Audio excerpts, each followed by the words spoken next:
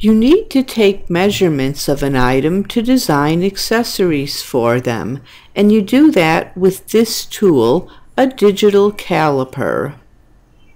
It has an outside measuring face, an inside one. That is the on and off button, and that button toggles between inches and millimeters, and you can see the measurement is on the LED screen. First, clean the caliper because dirt will interfere with its accuracy.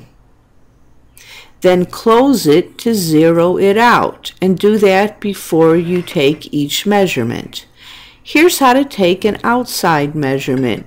Use the bottom faces and make sure that the caliper is parallel to the front of that Lego, and then the distance will read out on the screen.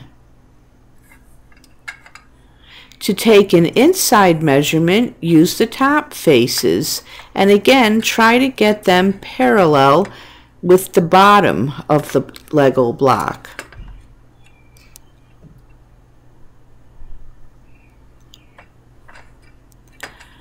To get the height, use the depth bar, which is that thin bar at the bottom. Line it up with the top of the block, and the measurement will appear on the screen. To get a step measurement, use the inside faces. Align them with the front and back edges of one of the steps, and its depth will appear on the screen.